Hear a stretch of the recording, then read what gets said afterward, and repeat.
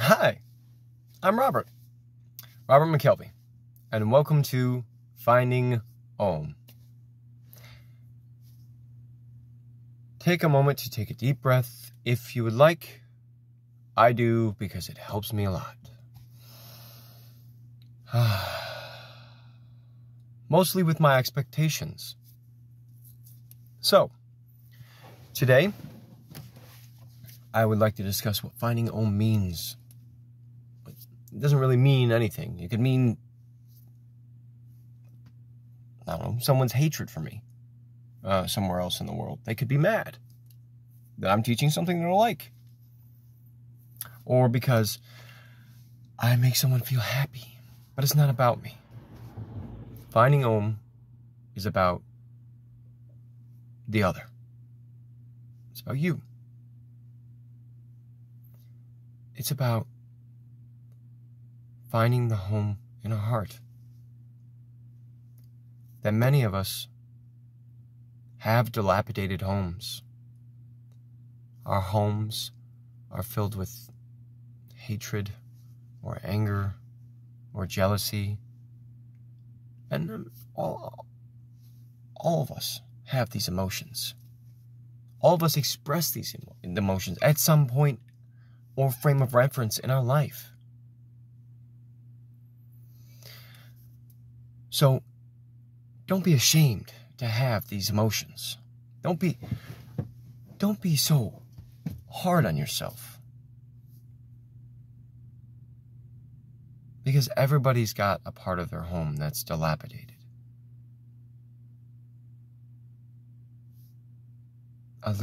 Needs a little work. Just use a little polish. So, let's clean the home. And we begin.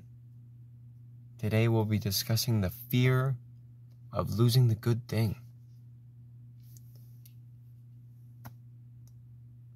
What do I mean?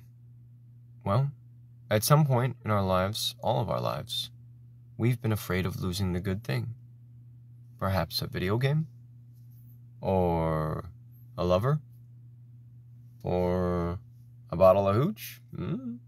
Some people love it. Or it could just be gasoline. People in my community, here in Michigan, have been speaking highly about how much gas prices are going up. Afraid to lose the good thing. Because we would have to work harder to find peace again.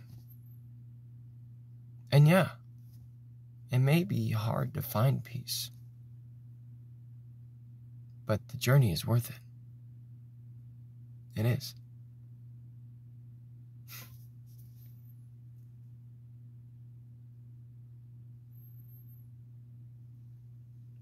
So take a moment and pay attention to a moment in your life when you were afraid that you would lose something good.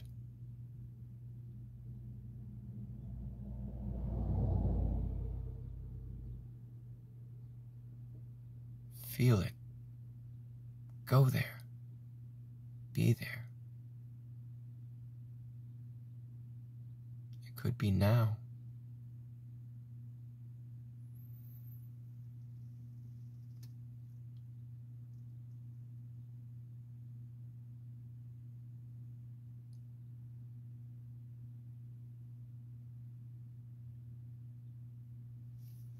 All right, now we just gotta, fill ourselves with a little bit of joy and a little bit of love, and a little bit of peace,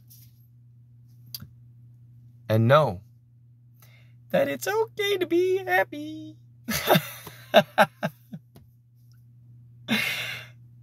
It's okay.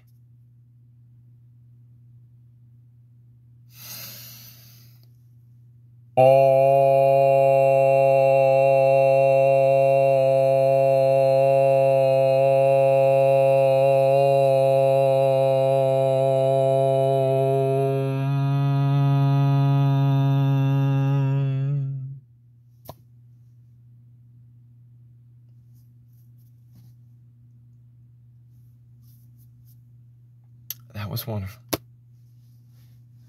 Thank you for joining me on Finding Home.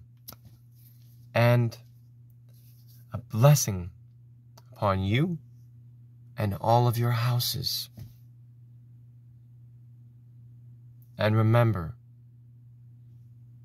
even a dewdrop raises the ocean. It may not seem like much now, but bit by bit, as we progress through the class, hopefully you will find some semblance of growth within yourself. And do not accredit it to me. It won't be any credit to me at all. I merely pointed at the direction of which you may have gotten a result. But the work was done by you. As all teachers and student relationships, all relationships with a lover or a child or a friend, when someone else does the personal growth to move forward on their own, it's not because of the other. It's because they made a choice inside. You have a choice.